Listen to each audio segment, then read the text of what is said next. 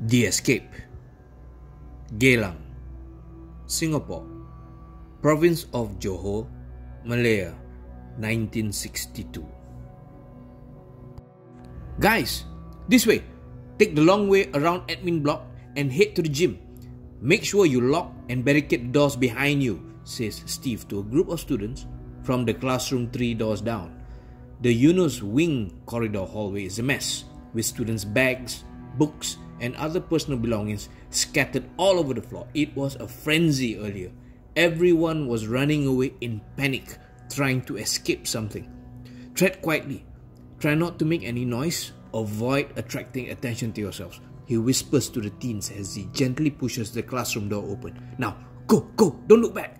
What about you, Steve? Asked one of the girls in the group. I'll be checking out the other classrooms down the hall to see if anyone else is stuck. I'll be right behind you. Meet you there at the gym. No time to waste. Get moving, Julia, he says as he paces quickly yet quietly in the opposite direction. Geylang High School had seen better days, but today was just a spectacular, epic disaster. As recently as about 2 hours earlier, over at the Aljunied Wing, students, teachers, basically everyone who was around the premises using the Free State facilities over the current term break were having a go at each other. And in the worst imaginable way possible, everyone was quite literally at everyone else's throats. Not a result of a gang fight or an altercation between different student groups, nothing of the sort. There wasn't even a sensible, logical reason or explanation. People were literally just killing each other. Any swingable object became an instant weapon of death. Most common areas utilized were now an open morgue. The cafeteria had it the worst. Its floors and walls now decorated in strokes and spatters of crimson. Obviously someone found the kitchen cleavers. The kids over at the Yunus Wing were lucky that their block was quite a distance from the affected area, being on the opposite end of the grounds. Steve and Shan, who were on their way back to Yunus Wing from the admin block, noticed what happened and ran back as quickly as they could to warn their friends there. The action would naturally flow and spill into the Yunus Wing, which, despite its distance, is still adjoined to the rest of the superstructure. It's just a matter of time. Get out of harm's way, stay alive, call for help, then figure out what to do next. The gym, a separate structure, was perfect for this. At least that was the immediate plan.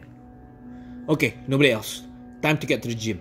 Steve thinks to himself as he quickly inspects the last classroom. Finding nobody there, he wastes no time and springs towards the direction of the gym, pacing himself swiftly but carefully enough not to make any unnecessary noise along the way. It has been eerily quiet for the past half hour or so, and he wanted to keep things this way. What the hell came over them?